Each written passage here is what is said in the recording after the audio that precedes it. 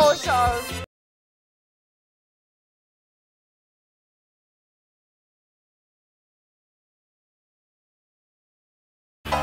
Hello， 天仙妹妹，我要生那天去医院的时候已经3比8了。哇！然后叫我手这样摸，就摸到哇！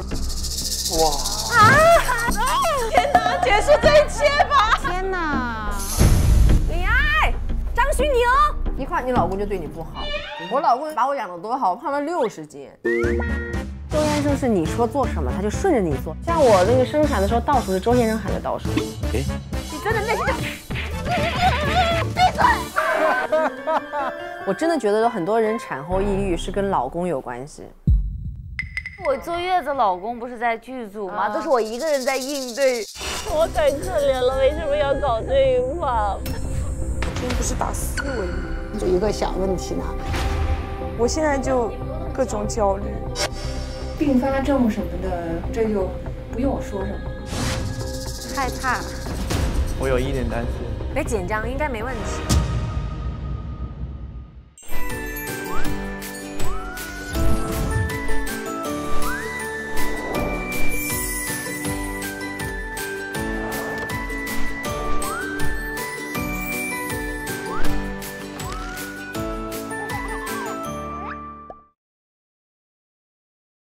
本节目由双向透气、超舒爽的邦宝适1级邦冠名播出。本节目由妈妈网孕育赞助播出，怀孕育儿就用妈妈网孕育。哎呀，太感谢大家了，那我就得先走了，就是以防万一，真的随时发动。再见大家的时候，大家都可能是妈妈了哈，好吧，加油吧，各位，好，加油！再见，3天后我就是爸爸了。哇，拜拜，好，拜拜，加油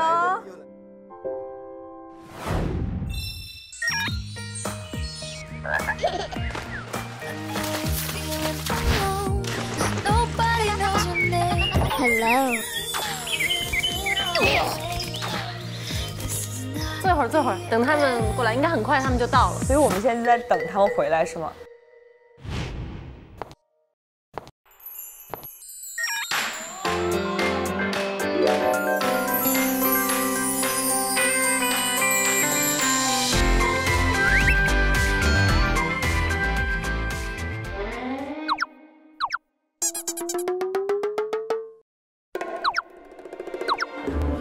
哦 ，Hello， Hello，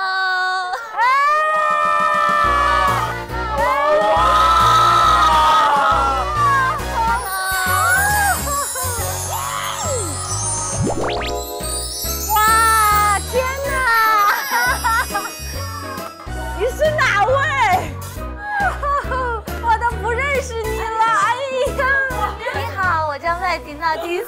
哎呀，你走错门了吗？你是来干什么的？我是女管家。来，肚子大了没？大了。哎呀，这个孕妇！这个孕妇！我的妈呀，你怎么了？我也挺胖的，你没有，我好瘦啊！你上一次不是这样的，是这样的。但这张真的不能凸显你当时的胖，你当时肚子比这大多了。哇！哎呀，没有，我真，你这是怎么的？变了个魔术是吗？为了我瘦了一点，专门找了一个修身的衣服，气死我了！哎呀，小马这张胖了很多呀！哎，现在是怎么样？现在生完了之后，就对别人进行这种攻击。我都有腰身了，生完就好了。哎，有点紧张。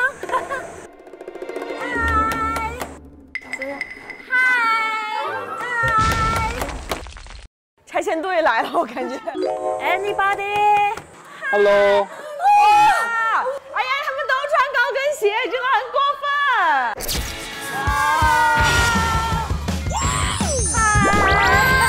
我爱姐好瘦！天哪，我觉得这个都不像你们当时肚子那么大。哎，真的很很生气，你们，好过分，这两个人真的。我们俩瘦一点，做4个，要不然做不下去，要不然做不下。什么叫瘦一点的？你们也太瘦了，瘦了4个人挤一个沙发，我伤害谁了呢？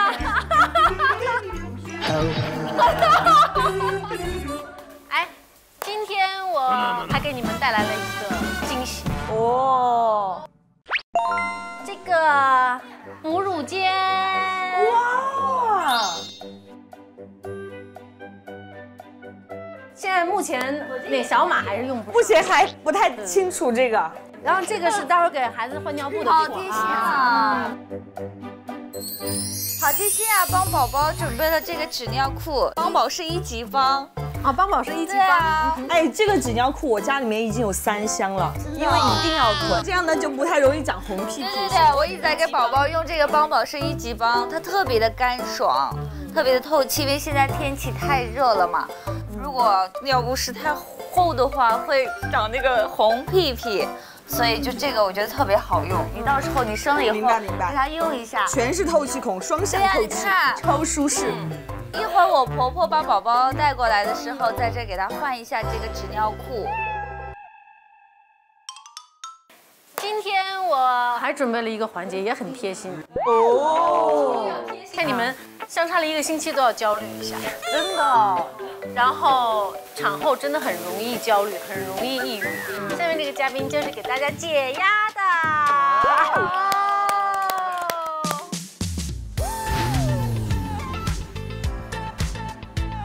飘逸感。我是仙女。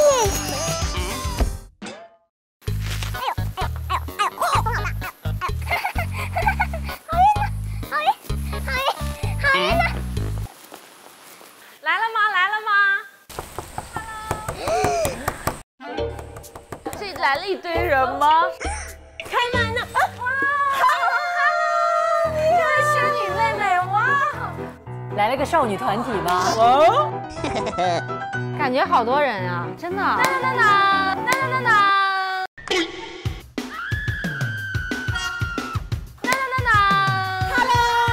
天仙妹妹。大家好 ，Hello， 我是你们的解压大使。1 2 3 4，我是谢依霖 ，English 红薯姐。老板先准备嘛。快捏我！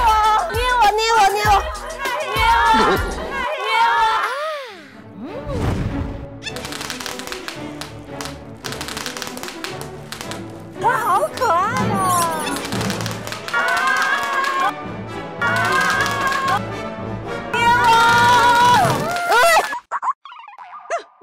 捏哪里？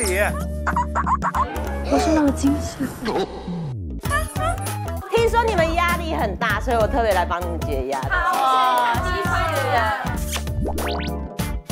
要不要摘一下这个衣服啊？干嘛？除了见面想摘人家衣服？干嘛？觉得男士们不介意，女士们很介意的哦。哦，对，因为我太火辣了。看到那种美丽的女子，你就是上天赐给我的礼物，他们受不了。讨厌！我没事的。了解，我避一下，忍住。我去脱衣服。好。哦 ，OK。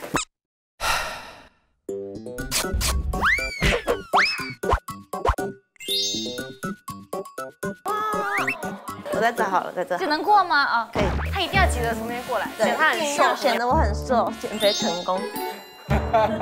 你也有生过？孩子7月3号就8个月了。哇！叫前辈。前辈在这里坐着呢。对不起。前辈，1050张，1050张。哎，8个月了，是男孩吗？女孩？好羡慕。哎，唯一一个女孩子的妈妈，我们都是儿子。唯一一个以后可以当岳母的就是你了。我女儿的老公很帅。我们家儿子已经，我们家儿子都很帅的。那我还得挑哦。哎，突然是优越感爆棚。但我女儿很像男的哎，很 man 哎，怎么办？我们家男孩子很秀气的，我儿子也很秀气，现在看不出来，现在。哎，我们这么竞争吗？我们下面开始看片，我好想看。因为依林第一次来，她对大家没有那么的熟悉。我们通过片子，然后熟悉一下。好嘞，好的。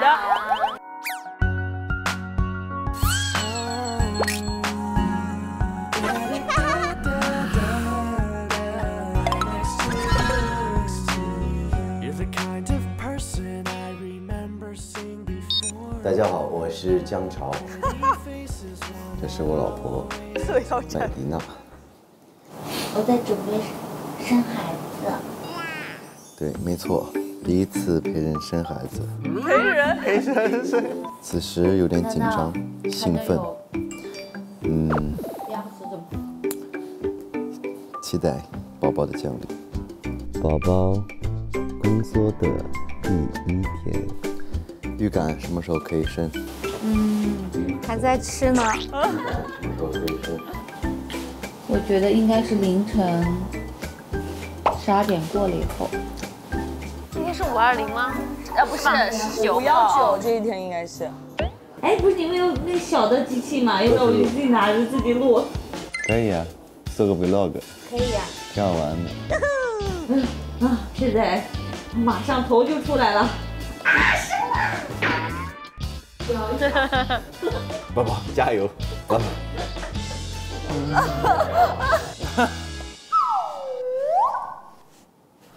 哎呦，夺命特效，吓死了，太丑了。大家你们会想把这个记录下来吗？说真的，如果没有这，可能顾不上吧。顾不上，估计真的是顾不上。你没有人帮你想这些东西的话，你哪顾得上？对。但是我觉得我现在回想，我会想要拍下来。但是如果真的有一个人就是在跟我讲话，哎，你看现在怎么感觉啊？我会很分心。哎呀，你看你烫成这样，哎呀，我赶紧给你拍下来。他就拍到的都只有我这一部分的脸。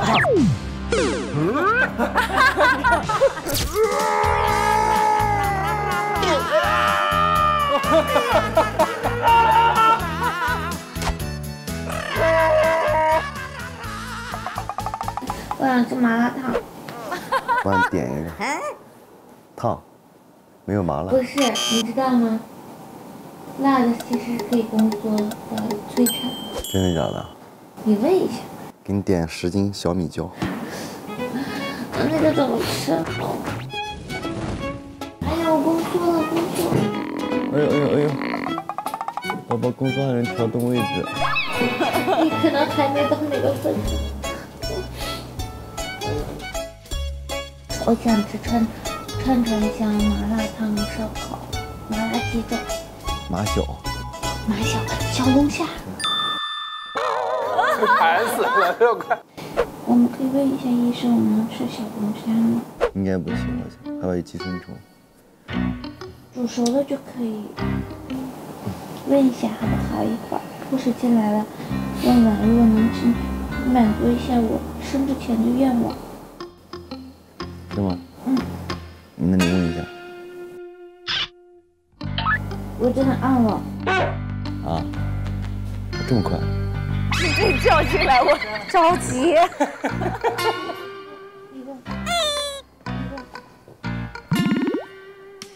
你好，就是他想吃辣的东西，可以吗？可以，没问题。可以吃吧？小龙虾可以吃吗？可以吃，其实你生完之后喂奶就不用吃了。对，吃点之前，现在可以吃，可以吃。完了，我给你点一个全北京最招牌的。好，最好吃的哦。那行，我先回家了啊。为啥？全北京最招牌的。回来你坐去。对。哦，没事，我们吃第2个招牌吧。宝宝，我期待。点了吗？再点。那你先点吧。行，谢谢。好，谢谢。想吃都可以吃。太好了。我一会儿晚上就点麻辣小龙虾、麻辣鸡爪一套。吃不了那么多了吧？宝宝，我想吃那个。没，到底你生我生？我也要补充体力的。对耶。我要陪你一起叫，到时候哇呜，你先说啊，我要啊，我要配音。真的，我要跟你打配合，你才会。那我还生得出来吗？可以的，你试一下，来，宝宝，加油，坚持，快，用力，使劲，你使劲，让他出去。医生会这样说的，使劲。不会的，他会让我呼吸，慢慢的。啊，呼吸，好，放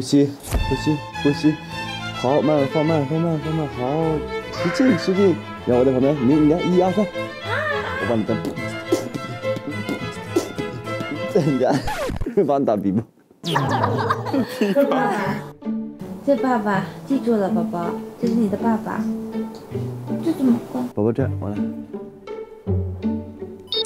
刚才没录，宝宝。刚才没录是你按的。我宫缩了。现在都录了17秒了，宝宝。刚才我和你爸爸说了半天的话，结果还没有录上。宝宝，你大约什么时候要出事？要出来？妈妈有宫缩。要什么时候出来？妈妈有宫缩，你看妈妈多辛苦。妈妈，你看看，妈妈的大鼻孔。宝宝，你想跟宝宝说啥？我真的好像这次工作应该4、5了，刚才不是3、4吗？现在因为工作的时候，我说话没有那么的顺利。看看妈妈多么辛苦。刚才你没配到我的表情。妈妈表情特写。太丑，你远一点。好了，够了。妈妈现在很痛苦。所以你要快点出来。再过2个小时你就出生好不好？哦，不行，妈妈还点了小龙虾，我吃完再出来。好的，待会儿见。等一下见喽，拜拜。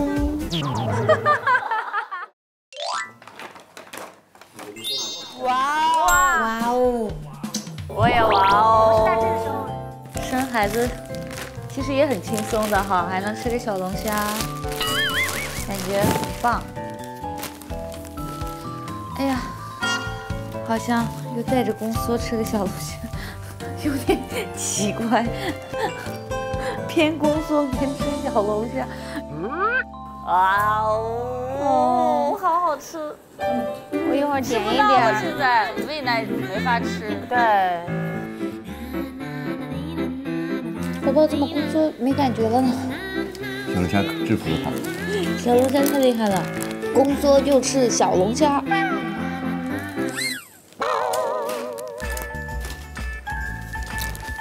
你小龙虾里面这个馅要弄掉，知道吗？我从来不弄，这个直接吃。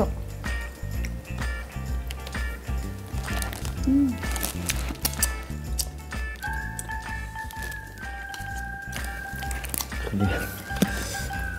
棒不？不能每个都是这样剥。每次都不是我给你剥吗？是，但是今天我有点感觉，自己不剥的话来不及吃，就赶紧吃，来一会儿生了就没时间吃了。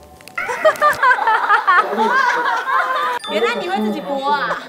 狗急了还是会挑。挑自己赶紧，他还挑馅什么？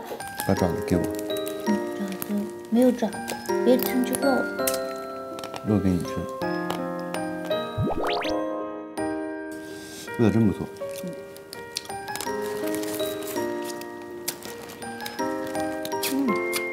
我吃到嘴边都是。好吃，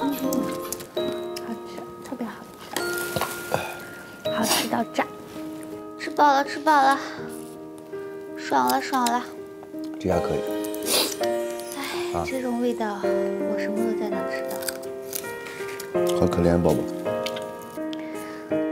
宫缩了。没有，开玩笑。现在能忍，因为吃完小龙虾，宫缩我都感觉不到了，镇痛的小龙虾。止痛的。哎，过了明天，我们就会多了一个家园，是不是？家庭成员。家庭成员。我这边剪掉。哇，这一顿吃的真的，我为什么要这样？我是女艺人的呀，我是女艺人的呀。其实真的是可以的，可以。你要生之前你就开心就好。我要吃顿火锅。可以可以。对，我要准备去吃一顿。因为我要生那天，我还去吃了麻辣锅，在晚上再吃一颗柚子，然后我觉得肚子好痛，怎么那么痛？可是我也已经要生了，我不知道，我一直拉肚子，然后我就觉得好痛，再也不要乱吃麻辣锅了。然后我还好没有生在。我去医院的时候已经3子半了，我已经要生了。就是我忘了我要生小孩了，我预产期是7月9号嘛，然后那天7月3号，我觉得没有那么快，因为没有落红，也没有也没有脱水，我就觉得说不可能。一进产房上去看全开，然后水都没放完我就马上全开了。3指半到10指很快，因为我特别能理解他，因为我基本上是一样的。我为什么会选水中生？它可以按照你所有要求，你可以灯光调暗。放音乐、点蜡烛、看电影、听音乐，做了吗？你要求哪些了？我前1个礼拜还说，老公，我们去选蜡烛，这个味道我一定会很好生，什么什么之类的。然后我一量完全开要下水的时候，他说：“啊，爸爸，因为水中生是爸爸要跟妈妈一起去生嘛，来，爸爸赶快去换泳裤。”然后我老公就好，你蜡烛要点吗？然后我就这样。你要跟我讲话，别跟我讲话。然后那我疼的都受不了。对，我就这样子，然后他就那我们听5月天好了。乱放。我前一天没有什么要求了。那白研究了半天，然后就赶快下水。然后下水的时候，我是真的很痛，可是我不知道怎么生，因为在水中生是不能有任何医疗介入，所以你就是靠自己。他就说：“妈妈，你可以，这是本能，生孩子是本能。对对对，你不用打无痛，你不用切，不能有人帮你压，也不能拉出来，就是你靠你自己。”感受不到，然后我感受不到那怎么处理。后来几次之后，他就说你要 focus 在肚子，然后你的就是其实有点像拉肚子的感觉。宫缩的时候使劲，真的是使劲，然后趁宫缩那个时候就努力的挤出来。对。然后他就说：“妈妈，没错，就是这个力道，就是这个力道，来，你手过来，你摸。”然后就叫我手这样摸，就摸到软软的头皮。哇，软软。然后他说：“好，来，再来一次，就这样，就这个力道。”然后再一次。就出来了，头就出头而已啊，但是头出来就很快了。但是它在水里啊，你想它就飘在那哦，这样在水里会怎么呼吸呢？对啊，它从羊水到水里，所以没有问题的。不用呼吸，它不用呼吸，它没感觉。所以就为什么选水中？它是说它没有冲击，它是慢慢的从水里再到水里，然后头一出来的时候，我又没有宫缩了。所以就头就卡在那边，卡在那边。哎呀，你不要说，我觉得画面感太强。然后他说：“妈妈你看，爸爸你看，小朋友的头。”然后说 ：“OK， 好，谢谢，不用，可以。”啊，然后就等。这也太细节了吧，太细。然后就等宫缩结束了，然后就来了，就马上再生，然后就把小朋友生出来。你要自己这样子把他这样抱起来。哇，天哪！这样抱起来，可是他没感觉，他很慢，你就可以看到他慢慢的，很慢这样。没有哭吗？没完全没有，就在这边很久。然后后来医生说：“妈妈你好棒哦，我真的相信你可以生4胎，用2生4胎。”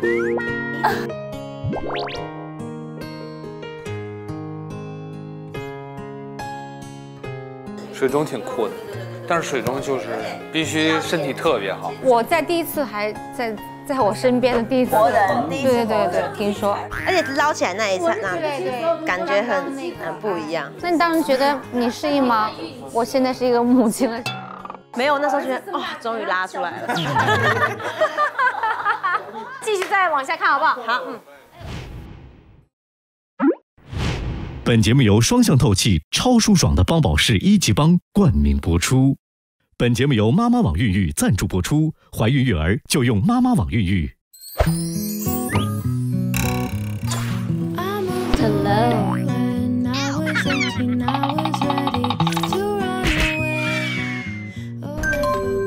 哦，这条姐来的。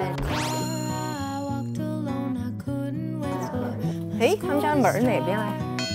李艾，哎呀，张徐宁，他是不是来了呀？我怎么听见他在喊啊？没有啊。哎，你们家不开门，我走了。这儿呢。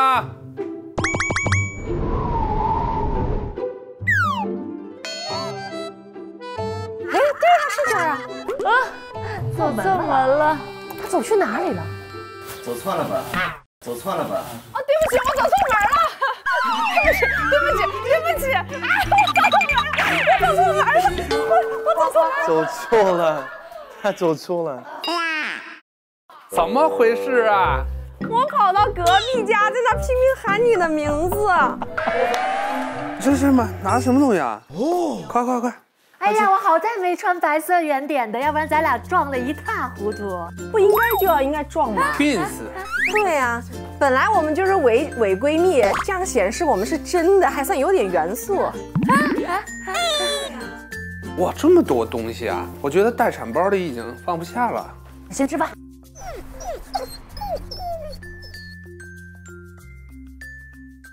你是不是喝汤喝的那么瘦？也没有哎，我就什么都吃。哎，你重了多少？26。一看你老公就对你不好。我老公把我养得多好，我胖了60斤，这只能说明老公养得不好。就我你这儿的时候，我的腿这么粗，一摁下去一个深坑。哎，别吃了。你知道他昨天他爸不是回来了吗？我们一家3口就去公园逛啊什么的。他回来就跟爷爷奶奶说，今天很幸福。哎呦，会用这词儿了。哎，女孩就是说话早哈。早。然后他怎么呢？你跟他说什么他都懂，但他就不说话。小小蛋妈妈给你们普及一下，为什么这个原理？是因为很多家长不让孩子开口。为什么呀？就是比如说那个东西，他要那个什么这样子，我就会问他你要干嘛？是要去吗？还是来？让他一定要回答说去。好，你看就去，就让他开口，或者说这个是什么？很多家长比如他2秒钟回答不出来，就说这是肉肉。但我小小蛋不会，我会用，就用嘴型一直告诉他，引导他说出来为止。对，因为很多家长都着急，就会帮他回答或帮他说话。对。然后他说什么东西，你要鼓励他。这是一个好的知识点。前天我在家里面，然后我坐在那儿，我说先生，我感觉到了胎动。我这边有阴谋，我虽然没有看透，但是我这边有阴谋。就是它有一个东西咕噜一下，可能是那个筋抽着了一下，那个感觉特别像胎动，没把周先生给吓死。那可不是吗？他那天晚上跟我说，他说你不一定要亲喂，还挺让我感动。如果你像我当时那样，你还是别亲喂了，啊、真的。真的，回来掉眼泪，跟我说你的时候，他当下现场就直接掉眼泪。他说你脸都青了，就是特别明显。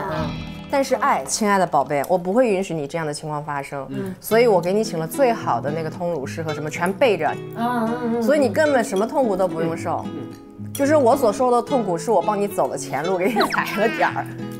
他那会可惨了。你知道那时候我去看他，他喂奶他疼啊，就他那时候有乳腺炎，但他还不愿意停母乳，硬喂。那你想想得多疼。他一抱到孩子的时候，他整个脸就青了，他眼泪没掉。我当时看着他的时候，叭叭叭眼泪就掉了，我就知道他有多疼，他还硬喂。不要太有执念，该补的时候就补。其实奶粉的小朋友跟母奶的小朋友都是一样健康长大的。是，只要对小朋友好，什么都可以。伟大的不是母乳，是母爱。然后旁边的人也不要给妈妈压力，真的，我妈那时候真的是猪队友哎。你知道我妈看着我小朋友说，他好饿哦，他吃不饱，他好，你们现在年轻人怎么都没有奶啊？你可以闭嘴吗？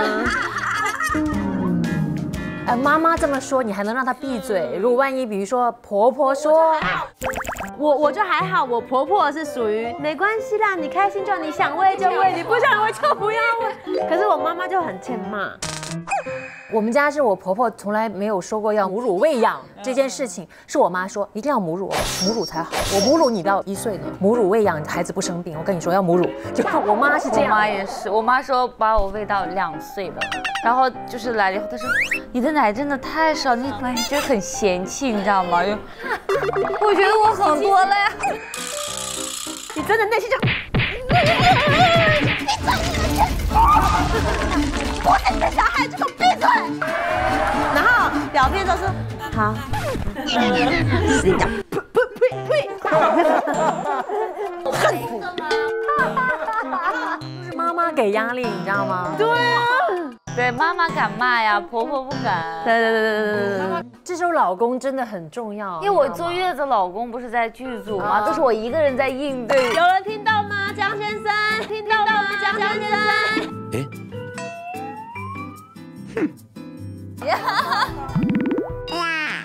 你们尿布买了吗？尿布帮宝适吗？不是？你们就直接用帮宝适了是吗？嗯。这是什么？这叫防惊跳睡袋。什么叫防惊跳？就是小朋友他本能的会惊跳，然后他又会容易醒，所以你把它包裹起来，就是刚新生儿一定要裹住，他会才有足够的安全感。对。所以这个是防惊跳的睡袋，这个是个豆豆被，这是洗脚巾、安抚奶嘴、按摩油。这个你把它挂在他的床边或什么的，2米之内杀菌。哇，这个真的是棒了。哦，真的是买了好多东西。那买的特别实用。他前辈啊，大前辈，对前辈。我是不是买的送的全是别人没送的东西？还真是，我都先给你们拿了，就是第1阶段可以用上的。你也就要看看你的待产包的东西。对，我告诉你哪些用不着，哪些用得着的。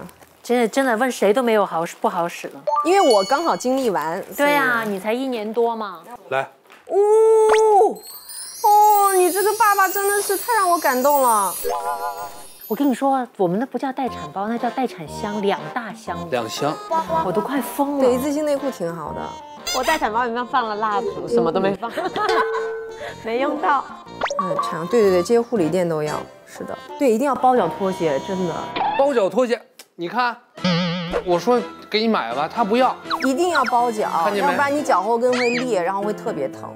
就是我不相信，我觉得这怎么可能？他就是这状态。他说包脚拖鞋不用。我觉得他搞不好还会惹我摔跤呢。不，真的一定要包脚拖鞋，你别不信，就脚后跟裂特别严重。老婆，你就先用着，你现在脚嫩不嫩，保护一下。好嘞。真的嫩。那给你看看我的嫩脚。给你看看一个妈妈裂的脚后跟。你一定要去问问能不能你陪他，这很重要。没有想过他要进去，因为我是觉得他进去也帮不上什么忙。帮得上忙，是帮得上忙的，就全靠老公帮忙。像我那个生产的时候，倒数是周先生喊的倒数。哦，真的。非常有用。宫缩最后关头的时候，让你用力是10秒，对，让先生喊。结果他老人家10、9、8，对。他用台词功底。对，你知道那种专业的话剧腔周一围吗？10、9都能想象那个样子。他是我过命的兄弟，我信得过。他喊得越大声，给我的力量感会越强嘛。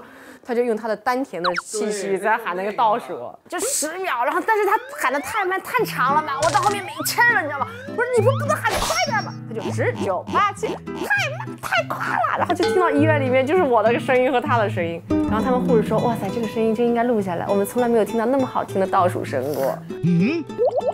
得加钱。老公是最自然天然最好的催产素。反正我觉得一定要在，一定要在，所以它就是我的催产素。对，不相信，我也不相信。到时候就没有，我觉得当他这样子抓着你的手的时候，他真的会有力量。对，是。你们有抓他、扭他或掐吗？没有，但是一直握着手的。我真的觉得很多人产后抑郁是跟老公有关系，老公没有很好的给他心理支撑，这个非常重要。说的太对了，特别感受深，就是孕产妇生完之后，你会有很多的要求，比如那时候我疼，一会儿我说要浸泡蒲公英水了，一会儿我要什么照灯啊什么。很多老公我觉得有时候会烦躁，但周先生是你说做什么他就顺着你做，知道这个事情很傻，他也会陪你一起傻。他现在就是这样，所以我觉得张徐宁一点问题都没有。有些时候我就是突然间脾气来，但他就顺着，好，行，你说怎样？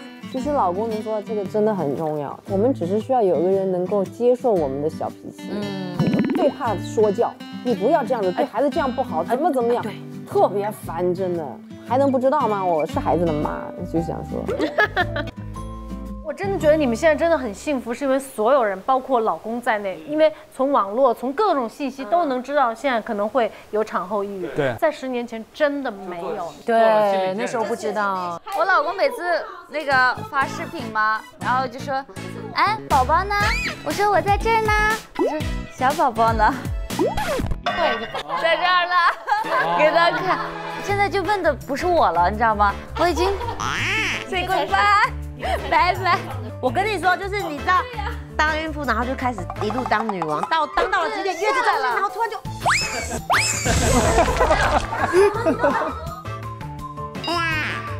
就是刚生完孩子，我特别能够明显的感觉到我的那个激素的变化。我是一个不太爱为自己的事情哭，你不会觉得可怜自己而哭，我很悲伤。但是你知道我刚生完孩子没多久，你知道我因为什么哭了一气儿吗？我突然觉得我再也不用去医院产检了。为什么？我再也看不见我的主治大夫了，然后我的宝宝已经不在我的肚子里，哇，我哭了。我当时我都傻了，真的，天哪，这怎么会有这种想法？我眼泪止不住，然后就觉得很难过，但我内心在说，李艾，你神经病啊，这个是有什么好哭的？你是不是有病啊？哎，我也是，就突然就变神经病的，然后没有原因的哭。分离焦虑，你觉得失去了东西，你觉得失去了。我听过一个我觉得最吓人的例子，也是个演员的朋友，你知道他推着孩子出去，他就想把孩子放在那公园里头，自己回去了。就那一刹那，他觉得我就把他留在这里，然后我自己回去，我人生是不是就可以重新再来？他说他后来回想这一段的时候，他觉得好可怕啊！好在没有这么做。他就是产后抑郁。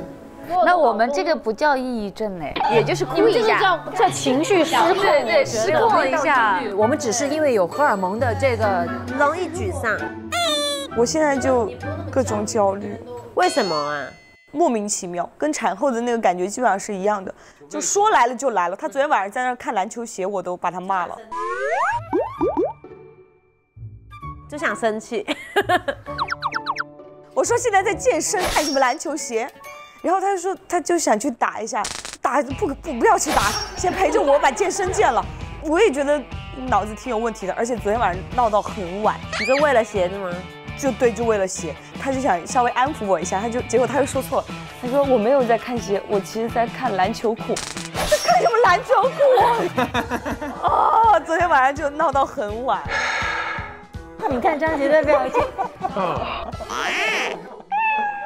我老公就不是属于在我情绪很失控的时候，他不会说好了没关系。在我很就是为什么我都害到我女儿，还吃不饱，然后他就会很冷静，他就说我知道你累，但我也累，大家都累。对，然后我就立刻这样，你说的对。我立刻就冷掉了，就是太吃他这一套了，对不对？没有，我当下其实会有一点觉得，你为什么我要只是一个爱？哎，我不说别的，你刚刚讲完我都情绪上来，我都很生气啊！什么叫你也累？小婉，你别激动。他在我肚子里，我很累。你累什么？其实我们也很累，但是我们不会说。对，男生不会说的。天天要陪他，去哪里要陪他。对，他所有的我都是拉着我，所有都拉着我。女人敢让老公这样陪，一定是就是很受宠，老公很爱的。其实我老公也很爱我 ，excuse me，excuse me， 教你受宠啊，教你有老公啊。我不是要说这个意思，我就要说最后一句话，要不然会被所有人误会。其实女人要的也不是很多，真的你就把她的情绪安抚好了，其他什么都不用。爱的方式不一样。对。现在几点呀？我送你，我让我们俩走一段门口的花路。啊，这么好。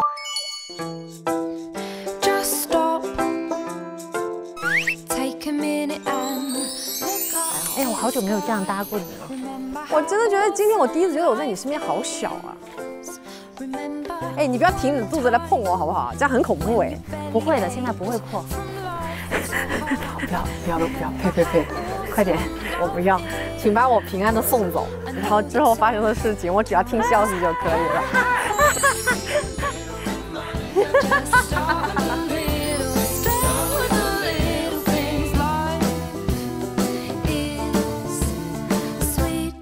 我们互相谈恋爱、结婚、生孩子，这样见证过来10多年了。我觉得这世界上有2种关系是很珍贵的，一种是像亲人一样的朋友，就像朋友一样的亲人。哎，这个好，这个很珍贵，这需要一定的缘分的。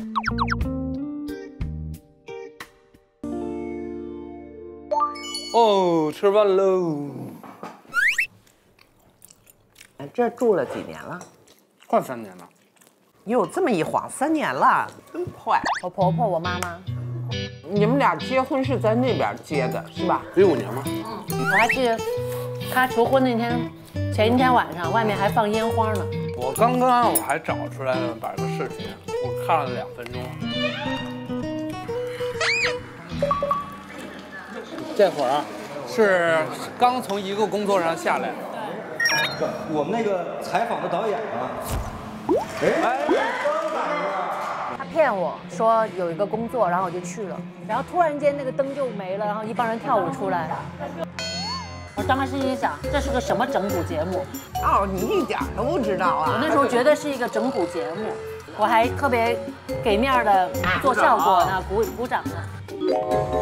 哎，这么配合，鼓掌。看这是张馨予。你看他们还有喊数呢，怕我顺拐了。你就顺拐了。我那会儿脑子一片空白了已经。我跳得很好哎，他们。我这会儿才明白，有点懵。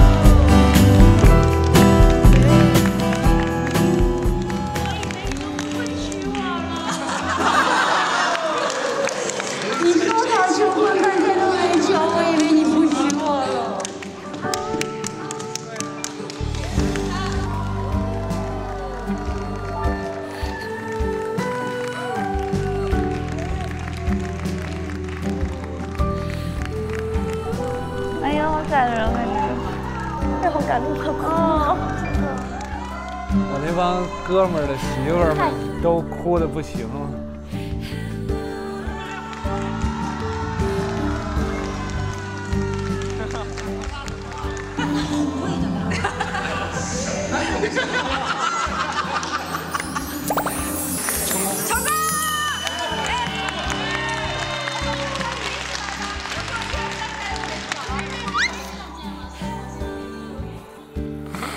哎呦，成！我看哭了。哎，好多人都看哭了。哎呀，太感动了！你当时还怕不成功啊？那可不啊，那给小灯泡看看，哎呦，对呀，这些就是现在的好处嘛。以前哪有这个？哪儿留得下来？等灯泡长大了，我们再补办个婚礼。对，等他10岁的时候吧。希望那会儿我还能塞得进婚纱里头。他10岁的时候正好我们办100啦，50。10岁的时候拉着你们的手，多好啊！10年后快80了，80岁了，给5年不行吗？80应该没问题。没问题，哎呦，80真没问题。大牛可能是个问题，你没问题。啊，大牛，你再活个10年怎么样？大牛就是能活10年，估计去也够呛了。10年的话，大牛应该能。就是嘛，5年嘛，5年。我可真不想拄拐棍。妈，你膝盖好一点，你到时候还得陪我走进婚礼的殿堂。拉着你的手交给他，你别到时候一拐膝盖一拐一拐的，我跟你说。我就拄拐棍。那才威严呢！你好好对我女儿，要不一拐杖过去。你这一撩，自己先倒。不，这个形式得走，这个形式得走，对，这个形式得走。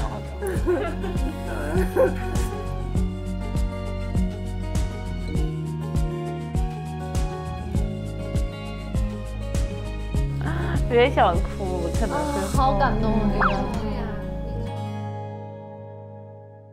我们俩刚才还说呢，说10年以后人生半百的时候办个婚礼，好像有点有意义哈。而且婚姻也走过了10几年，10多年，对，是当初的婚礼是不一样的，真不一样，这是人生进入下半程。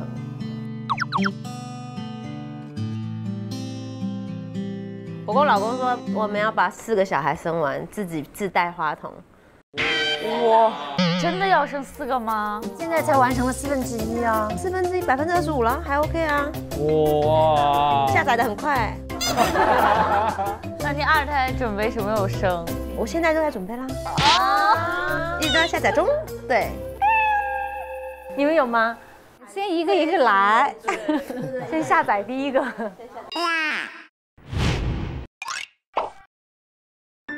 照顾宝宝要规划好宝宝的合理膳食，适当的辅助运动，同时也要关注宝宝当下的环境。我懂了。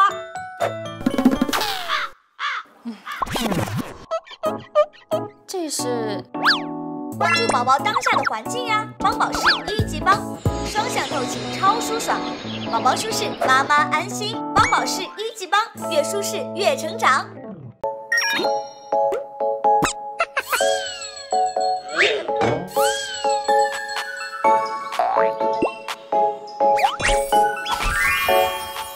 我昨天晚上都没有睡好，是在想事情吗？还是时间不够吗？今天不是打4围吗？有点紧张。他现在好像还没有起来，我觉得。不用紧张，不是以前一直都检查起的吗？我记得当时4围就是可以告诉你宝宝的样子，是不是？是可以看到什么手啊之类的。我昨天晚上睡觉之前就在安慰我自己，就是我想了一下，我们都没有什么基因问题，首先。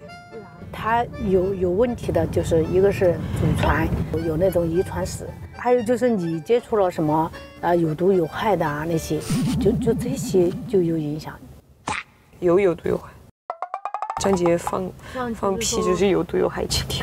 张杰放屁就是有毒有害气体。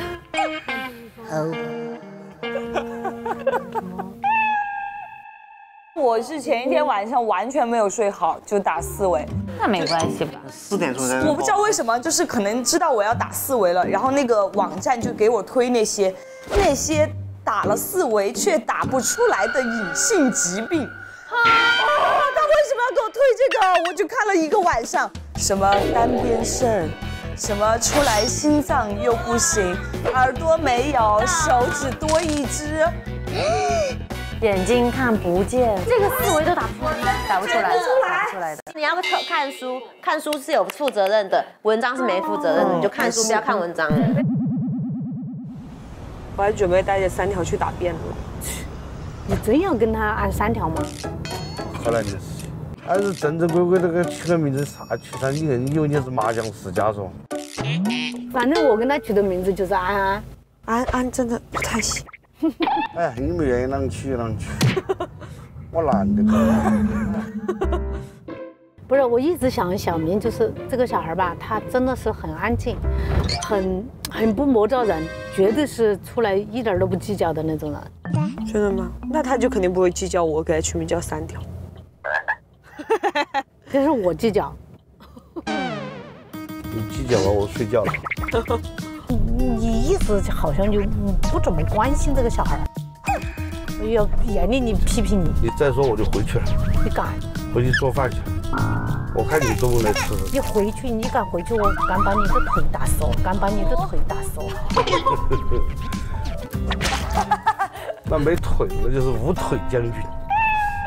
我们家也一样，我们这小明的时候也是全家的反对。对。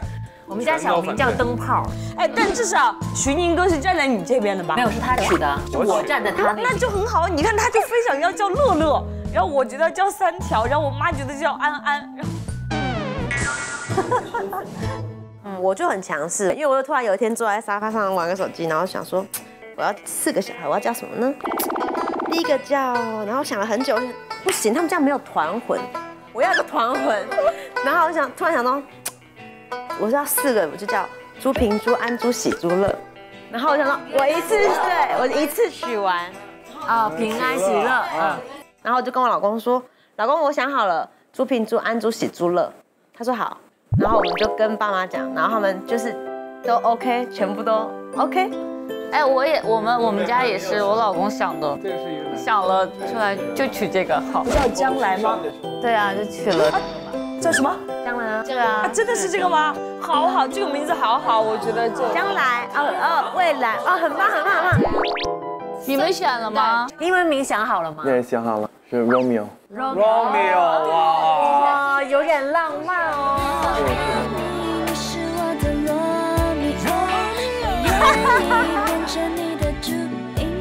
好好听，叫刘缪啊，叫刘缪啊。哎，我之前就这样想的，我直接翻译过来就直接叫刘明优，就不用叫那么多名字。然后呢，给他觉得哎叫还可以，很好啊，不是很好啊，这名字很好啊。你就偷懒，你知道吗？我觉得特简单。哎，怎么别人取名字都这么好听呢？我们家孩子大名叫张家赫，张家赫搞得很复杂。然后我们朋友一听说这个名字，哇，你们家孩子输在了起跑线上，以后抄写很慢哦。我说那也没有办法了。是这儿吗？国际认证医院。你好。你好，谢谢。安排你检查。哇，这么多人。你好。哎，你好。你好。家人全部都来了。你妈妈叫什么名字？马建玉。 22周6天哈。今天主要是做一个胎儿的畸形筛查哈。穿了裤子不要紧张。哎呀，我们开始了哈。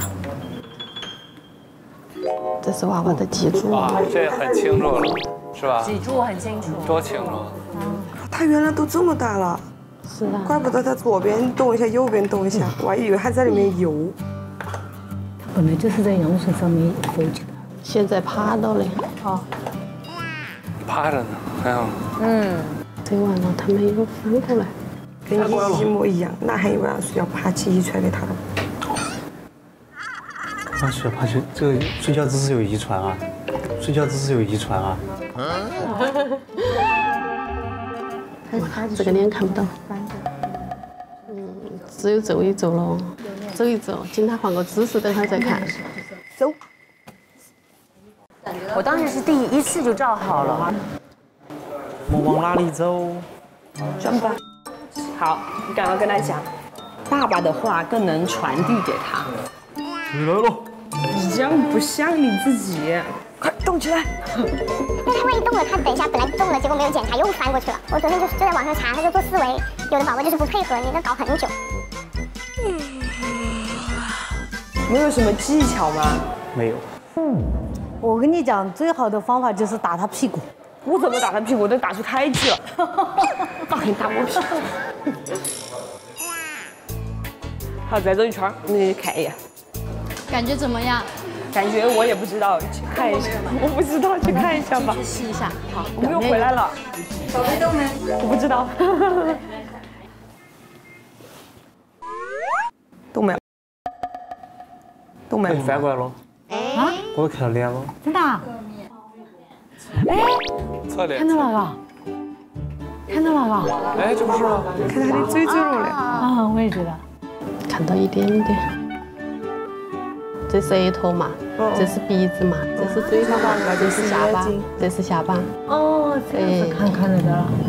我这个鼻子真的是贼挺，都挺出阴影来了。我这鼻子有点像你的呢。啥子？哎，别忘了是。我怎么看不到他双眼皮那条线？哦，那看不到。妈呀，这要求太高了吧？他们是关心他眼睛大不大。如果像某些人眼睛就比较小。哪个是某些人？简直是含沙射影的。他说的就是我嘛，哎呀，蓝蓝的小小的眼睛，蓝蓝的一片天，看不完。正常嘛。现在看到的没什么哈。是他脚是吧？嗯，脚板儿。哦，小脚。哎呦，这个才清楚啊，这个长得很好哎，感觉。没有，胖胖的。这就跟你有点像的。这啥都跟我长有点像的，跟你没关系说。我看到他的手，他的这样还在动。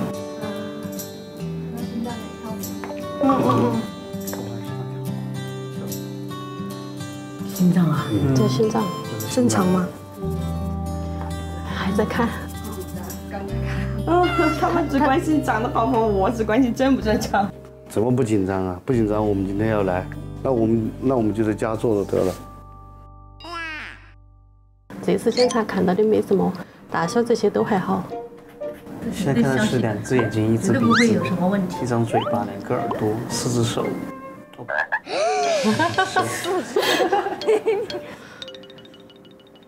检查结束了哈，今天看到的都没什么啊。报告拿给你开单子那个文主任再看一下就可以了。好，谢谢医生。啊，你们一说四维，我想起我们那时候拍了这个四维的那个脸的照片，然后跟现在的孩子的照片好像。现在的孩子好像。真的很像吗？是很像的。但是我记得我当时我儿子四维照片很难看，我当时心都碎了。我说啊，这么难看，生下来还好，生下来还不错。啊，可能有些角度的原因。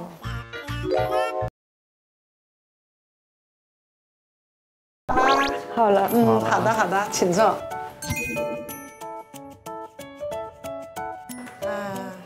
还有心脏哈一起的哈，可以，总的说来还非常好哈。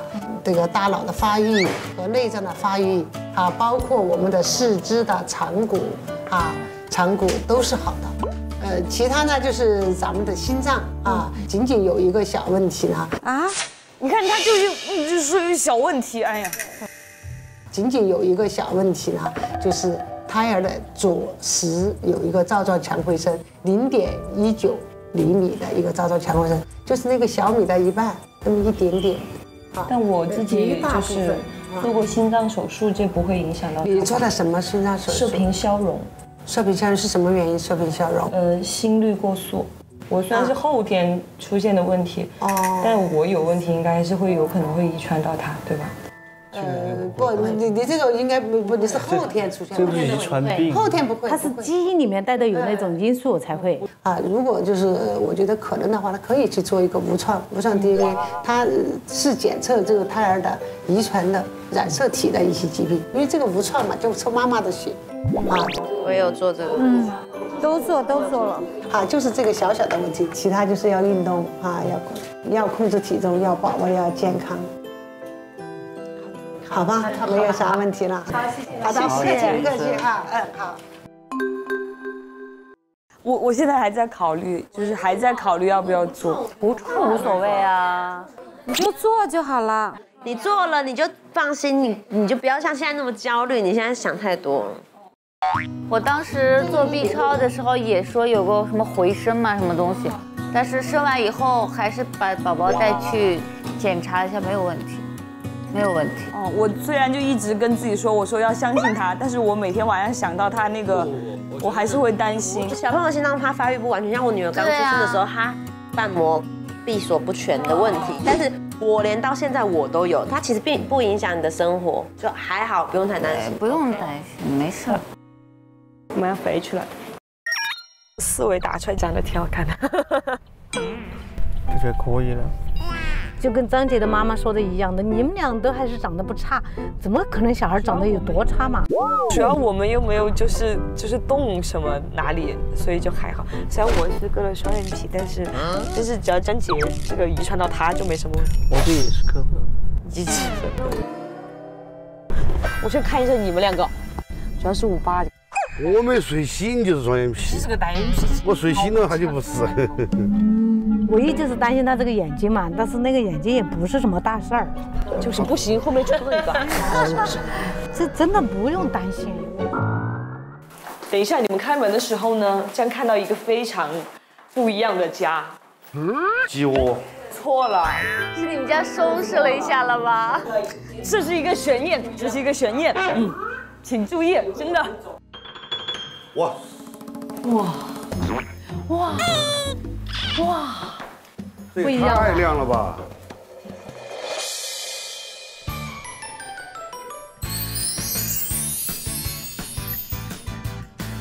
哇！原本是乱七八糟的，是不是？它原来很可怕。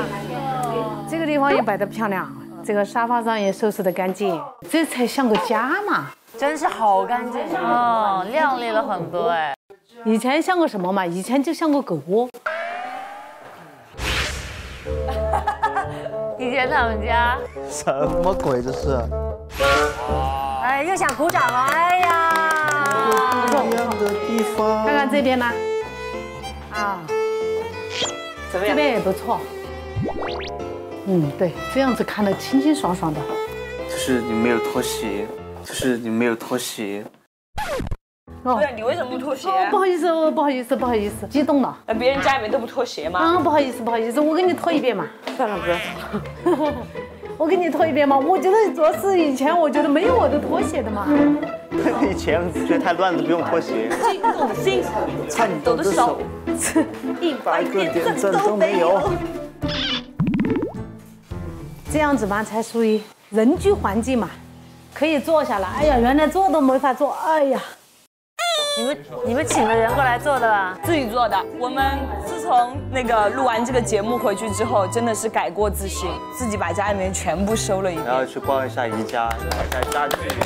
但如果不参加这个节目，我们可能也意识不到自己有点乱这件事情。如果你们自己意识不到乱这个事情，你们就不乱。是我们经常在回家里面就会聊，我就会问他，我说我们家是不是真的太乱了？你看小麦家、艾姐家都很干净，人家才有做父母的样子。然后他又会说，对呀。然后我们就说，那实在不行就收拾了吧。这个东西就是有时候真要有对比，对吧？我们俩做了很好的对比，对吧？所以一个人要有几个挚友。我把我猫送走的时候，我在哭了有1个多小时左右。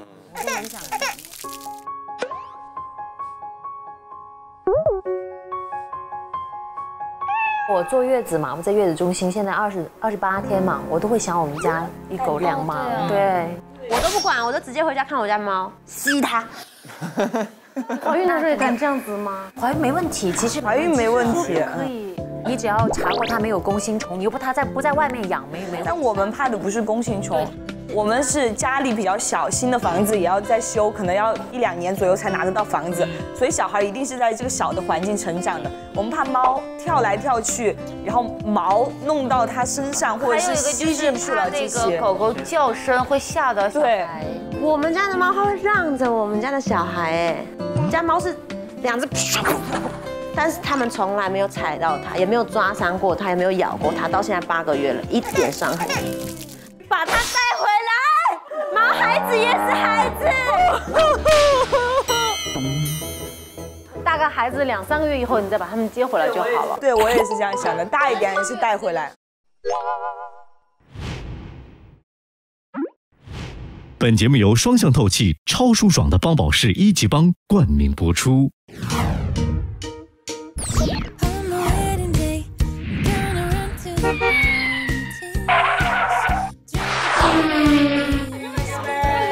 谢谢，先归来。等我那个生完了，我要好好的一个。你觉得你俩最适合的点是什么？我也不知道，我也想听听。我觉得他是很简单，跟我一模一样的想法。之前我比较自私吧，然后对我也承认呢，我之前比较自私，因为我是国外长大是吗？所以很多东西一定要自私的多一点。这个点是真的是非常好，就是简单，没啦。我觉得他不聊了，不好聊。我觉得是因为可能是包括他刚才讲的，他讲的自私，我觉得不是自私，可能是自我。对，因为在外国人可能就是比较自我。他讲你简单，我觉得是因为可能是真实，对吧？你喜欢他真实，对吧？对。那你 Mark 呢？你喜欢他什么？其实他也很简单的，然后比较阳光，然后喜欢沟通，暖男型的吧，应该是。暖男。我想问一下 Mark 很犀利的问题，你以前交过比你大的女朋友吗？我大吗？你不大，大部分都是比你小的，比我小。那你觉得你跟你大的比你年纪大的女朋友跟比你年纪小的女朋友没关系，直接说我比他大几岁，没关系。但是我认识他的时候，我也不知道他几岁，你知道吗？看不出来，完全看不出来。他还没说我来中国的时候不能问这个问题，如果你几岁？不能问你多少岁，不礼貌。对，是没有礼貌，所以一直没有问过。我没有问过，就是猜的。直到要结婚的时候拿出了身份证。我跟他一起去旅游的时候，看到护照了。那我是一个很诚实的人，我没告诉你吗？Mark，你有问吗？我真的不在意。对呀。对。你们会在意？我觉得他适合我就好了，是吗？喜欢一个人，开心快乐。其实我觉得现在是完全都是好像就姐弟恋根本没有什么，越来越多了，对吧？越来越多吧。咱们圈里不还好多吗？都是姐弟恋啊。你看霍塞尔最红的时候，最好的时候，他选择跟他在一起，然后跟他结婚，然后包括在各方面，你要看霍塞的朋友圈，我告诉你，你就觉得他不是个艺人，他是个宣传。霍塞的朋友圈里面，你知道吗？10条，我也有10条，天天发她老公，天天发她老公。你知道她10条大概有7到8条都是她老公，要不就是孩子。那我想问陈然，就比如说你身边有没有朋友，比如你俩在一起的时候，有没有朋友告诉你，哦，他太小了，你不能跟这么小的朋友在一起，有吗？一开始的时候会有，然后我那个姐姐还有我最好的朋友，他们会，提醒我说，哎呀，这个年龄太小了，肯定不靠谱，可能不知道哪天就跑了，就不知道哪天就跑了。但是我觉得跑去哪？你不是一直在跑吗？你在陈然的心里跑了一圈，你不累吗？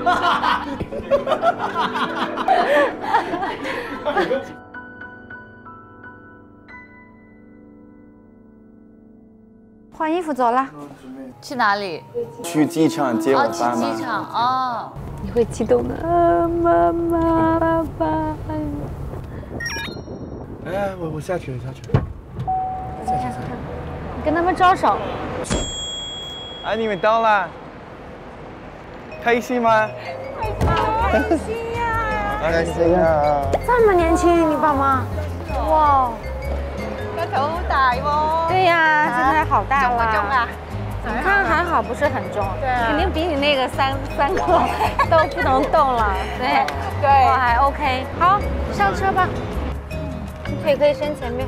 哎，在飞机上睡觉了吗？关一下门。没有，睡不着。是吗？睡不着啊。为什么？你应该喝2杯红酒。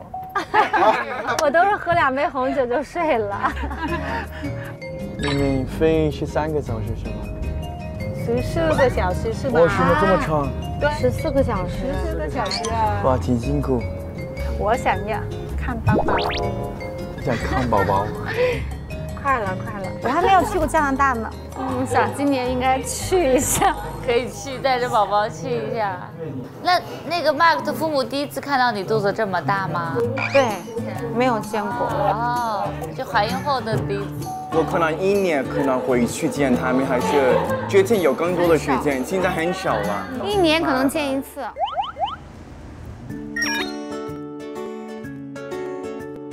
我每次来的产检都是 Mark 陪我去。我到时候生的时候也是在这个地方，也是在那个同一家那个医院里边。对。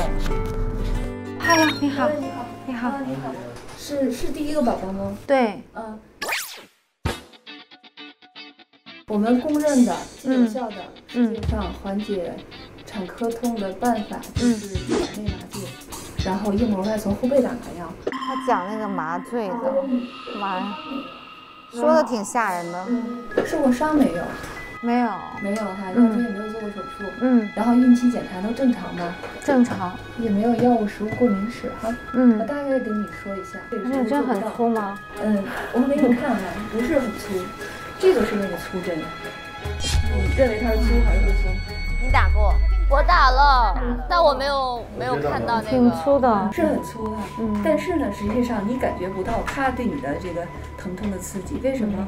比如说我这是穿刺点哈，我选好穿刺点之后，我会用一个特别小的小针做一个局麻，所以你主要感受到就是我多拧一小下然后做了一个小的局麻，然后用那个粗针穿刺的。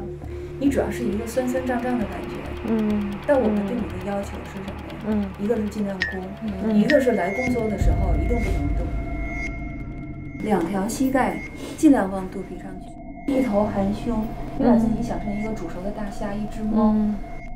并发症什么的，就不跟你讲太多哈。然后这个图一放在这儿，你操作的时候，你如果动，这就不用我说什么，你说对不对？所以这个麻醉一定是你和麻醉医生进行配合的，你知道吗？好吧。好的，好的，好，行，谢谢。因为细节东西不用记住太多，因为到的时候医生在旁边，对啊，会告诉你。医生在你旁边，然后你比较轻松了，因为有医生有我。对，不用想太多。你看我妈妈说，她自己意见是不能说太多细节的东西，因为你会有一个担心，会影响你害怕。对，就是重要的点才可以说。那我觉得她说太多细节的东西，我会让你很担心。不担心，不担心。你别想太多，不担心。别想太多。我没想太多。别想太多。好。我也挺紧张的，有点，我有一点担心。你自己 OK， 我自己 OK， 没事儿。别紧张，应该没问题。没事儿。我打的时候，我就因为太痛了，那宫缩痛到这个痛根本就不是事儿。好，下面我给大家准备了又一个惊喜。哇！还有惊喜。我就喜欢这里的惊喜，我叫惊喜。对，今天我还给你们带来了一个惊喜。哇！好，下面我给大家准备了又一个惊喜。我叫惊喜。就是。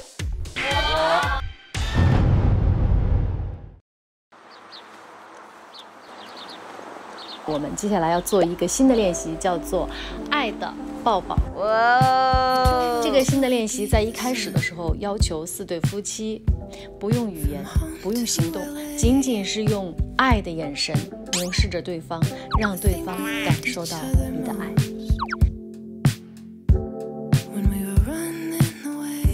我能从你的眼睛里看见我的红色的裙子呀。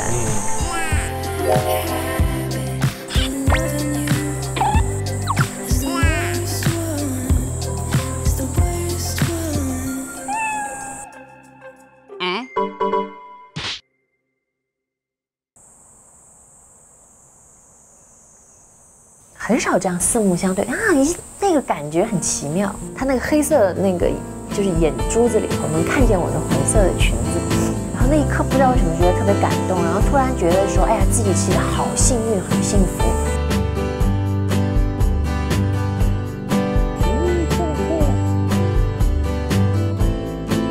在你潜在伤害你之前，我并没有觉得疼痛的事。因为我来了这边。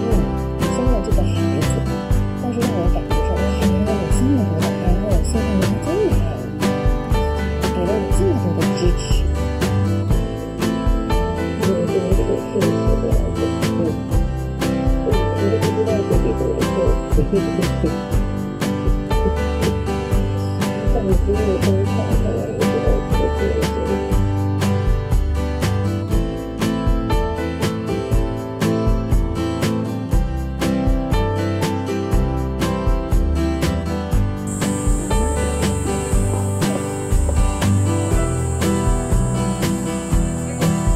一开始我觉得我好像一个小孩子，一直给他照顾我，然后我希望我可以照顾他，放大，就是成为一个最好的老公，最好的爸爸。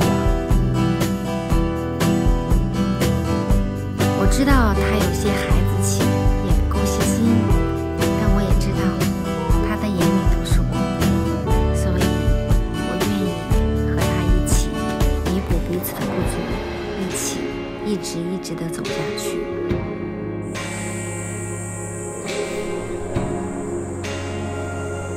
觉得我们俩的感情也是来之不易，就不应该老吵架。其实整个孕期，老公都一直陪着、惯着、宠着、哄着，没有哪一点真的有啥对不起我的。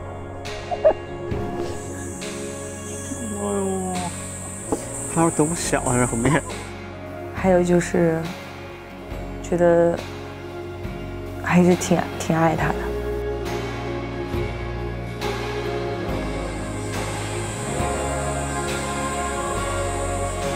得离婚的，跟开玩笑的，你把我手拉开了说。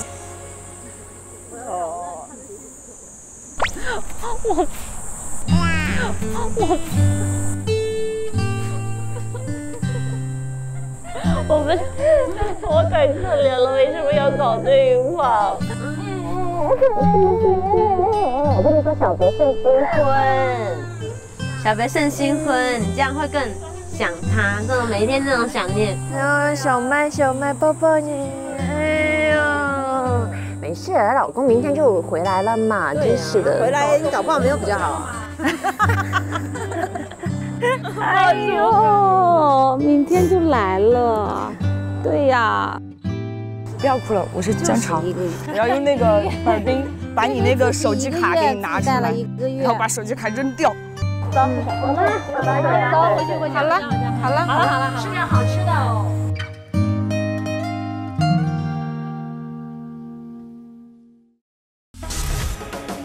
分娩吧，爸爸。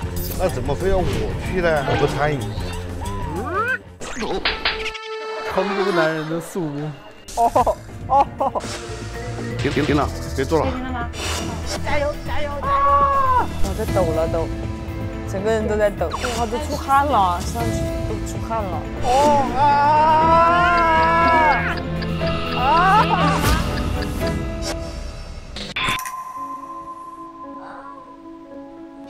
好痛。好，来抱腿，深吸一口气，来，拼命往下走。加油，宝宝！加油！加油！对，这劲儿用的完美，再来。好。我手上都出汗了，真的。我看着都好紧张，好想哭，再来一次。好。哎，你顶啊！加油！哎呦天哪，就这样啊！不要使劲了啊，不要用力，张嘴哈气啊，不要用力啊。嘿，又来了。说了2次。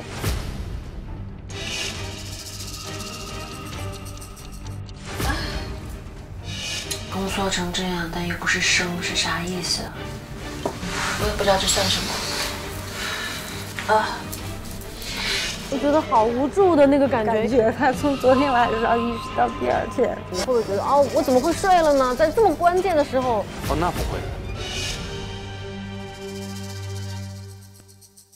登录微博，前往新生日计划题页，一起见证新生儿的诞生。感谢特别合作媒体微博台网、微博综艺，感谢战略移动资讯平台网易新闻有态度、网易号、网易娱乐，感谢首席合作新闻媒体新浪娱乐、新浪新闻客户端，感谢国民美好生活必备 APP 豆果美食，感谢首席合作杂志妈咪宝贝，感谢温莎 KTV 你的专属练歌房，感谢合作媒体橘子娱乐、兴趣部落、讯飞输入法、一点资讯、Zucker、闪萌、超级星饭团、妈咪宝贝杂志、微博母婴、网媒支持、凤凰娱乐、人民网、新华网、中国日报网、中国青年网、北京网、环球网、国际在线、中国网、千罗网、粉丝网、新浪湖南、中国。